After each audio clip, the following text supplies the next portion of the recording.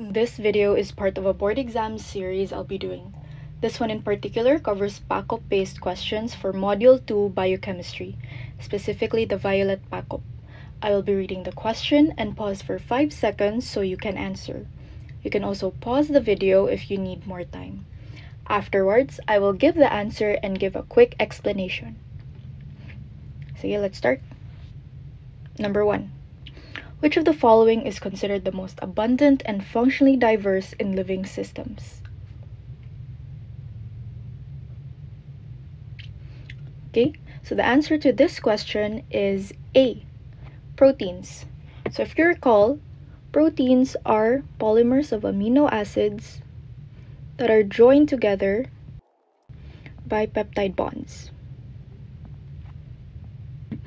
Proteins can be catalysts, can be transporters,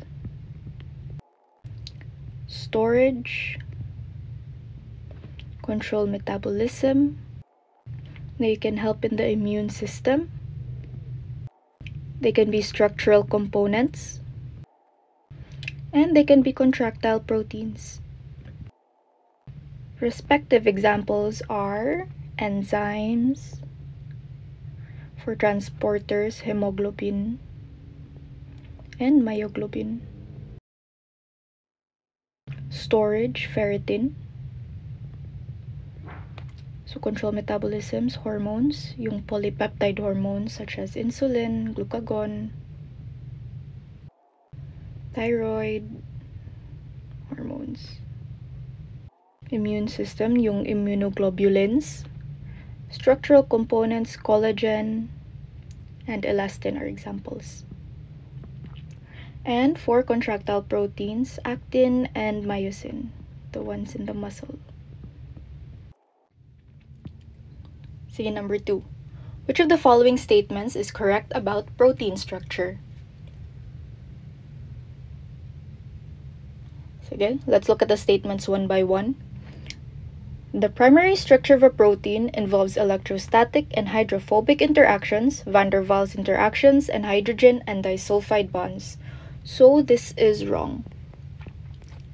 Yung electrostatic and hydrophobic interactions, etc., this refers to tertiary structure. The primary structure refers to the amino acid sequence. So statement 2. The secondary structure involves alpha helices, beta sheets, and other types of folding patterns that occur due to a regular repeating pattern of hydrogen bond formation.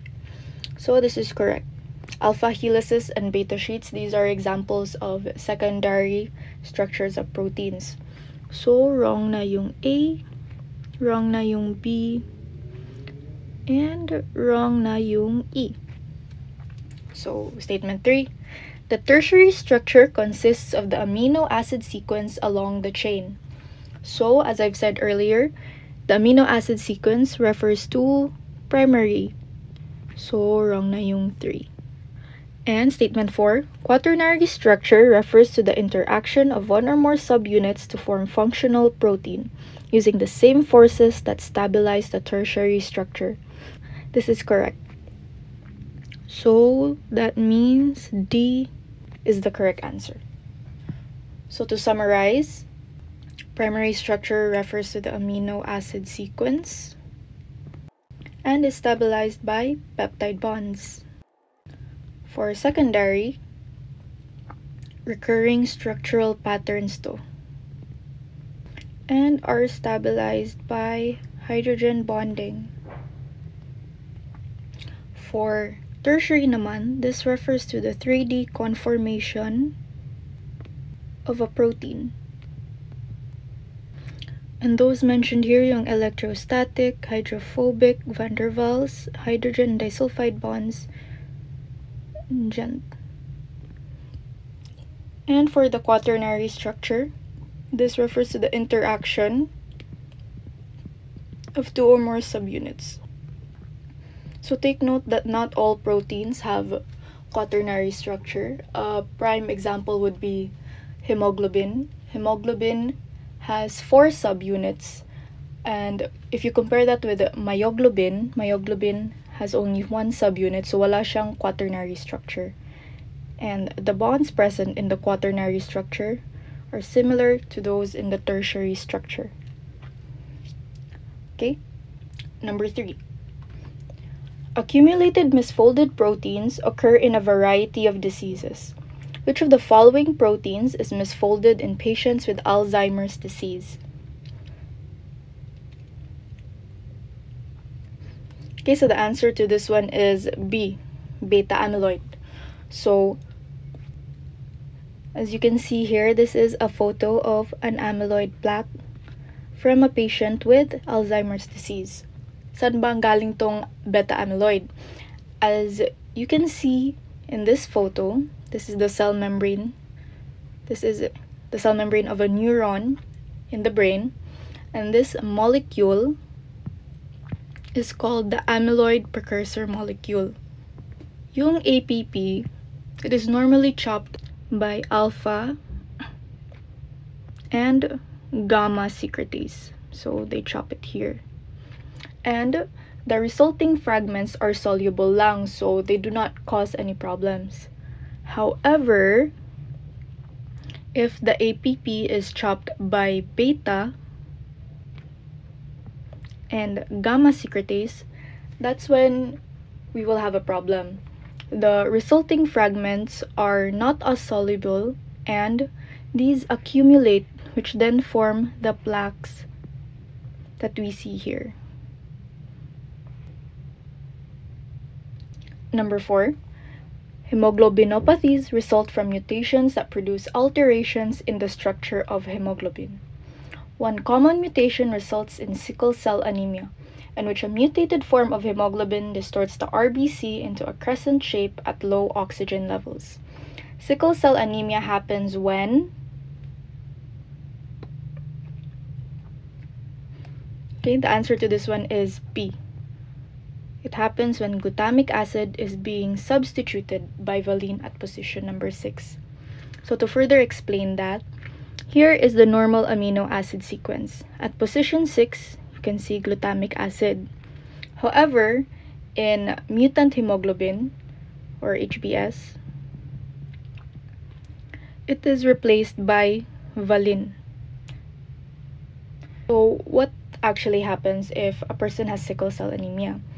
So normally, diba, when a red blood cell, when it is deoxygenated, tanggalan ng oxygen, by concave pa rin yung shape niya. However, for those that have sickle cell anemia, when oxygen is released, the cells deform. This is because the hemoglobin polymerizes, and because of that, na-decrease yung capacity to carry oxygen. So, we use hydroxyurea as a treatment for this. This is because it makes your red blood cells bigger. It helps them stay rounder and more flexible, and makes them less likely to turn into a sickle shape. Number 5. Acid-base disturbances occur under a variety of conditions. Which of the following is the result of hypoventilation due to retention of carbon dioxide in the lungs?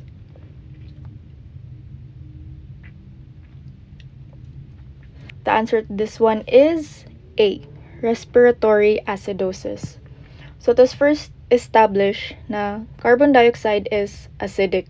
And when a person is hypoventilating, hypo, it means that their breathing is too shallow or slow to meet the needs of the body, meaning the lungs cannot remove enough of the carbon dioxide, and the carbon dioxide levels rise and nagbe-build up yung acid inside the lungs, which causes respiratory acidosis. For respiratory alkalosis naman, this is due to hyperventilation. So opposite. Sa sobrang bilis yung breathing, too much carbon dioxide is expelled, may imbalance na sa pH level sa lungs, which causes the respiratory alkalosis. Molecules that contain an equal number of ionizable groups of opposite charge and therefore no net charge are termed as Okay, the answer to this one is E, Zwitterions. So, amino acids are Zwitterions when in their isoelectric pH. So, this is a Zwitterion. So as you can see here, my negative charge, my positive charge. So all in all, these cancel out. So yung resulting charge, yung net charge, is ultimately 0. Take note that this only occurs in the amino acids isoelectric pH. Okay. Number 7. In amino acids, the pH at which the number of positive charges equals the number of negative charges is termed as okay, the answer to this one, as I've said earlier, is the isoelectric point, or PI. So PI is the pH at which the amino acid exists in its Zwitterionic form.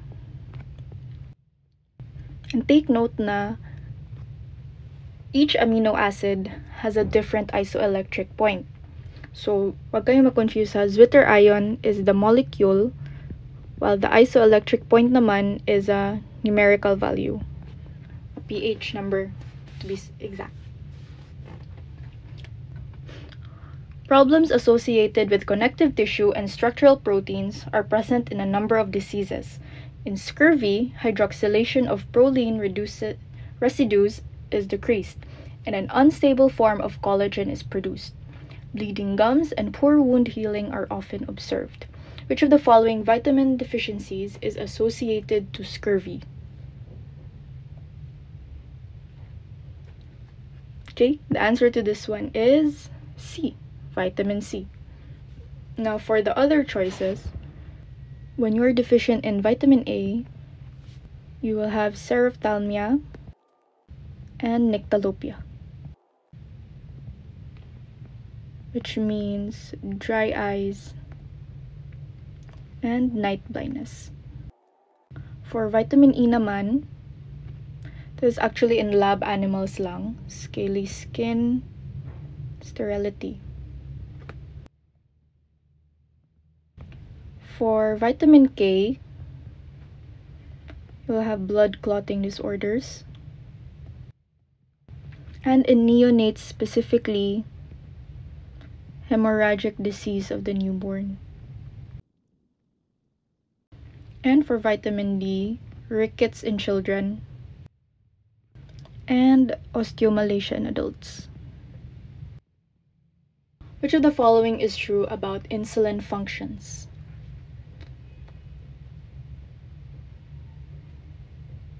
Okay, for statement 1, insulin is released from the pancreas when blood glucose levels are decreased. So this is wrong. Insulin is released from the pancreas, specifically the beta cells. However, they are released when blood glucose levels are elevated. Take note that insulin is released when you are fed. So, statement 2. Insulin promotes the transport of glucose into muscles and fat cells.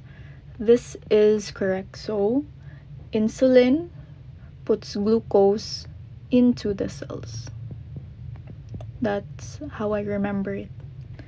And statement 3. Insulin increases glycogen catabolism in the liver and muscles.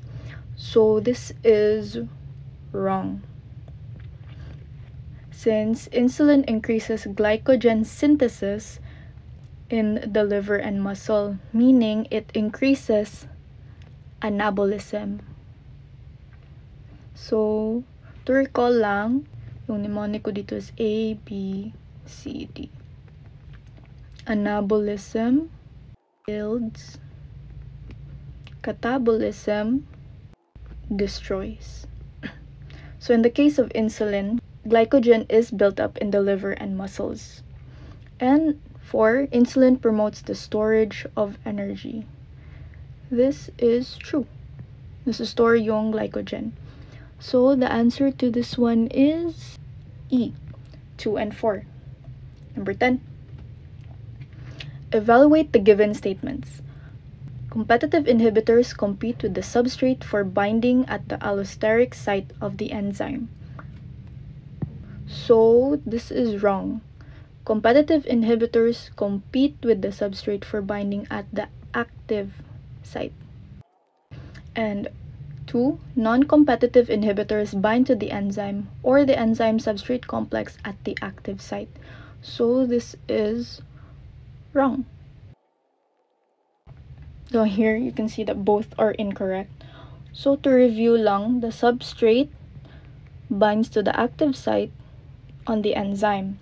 In the case of competitive inhibition, the competitive inhibitor binds to the active site. So anong nangyari? Na unahan na yung substrate sa pagbind sa enzyme and the reaction cannot continue. And in the case of non-competitive inhibition, the inhibitor goes to the allosteric site, which is a site different from the active site. And once nagbind na to, the enzyme undergoes a conformational change. So as you can see, naiba na yung shape sa enzyme. And as a result, the substrate, it cannot bind kasi iba na yung shape.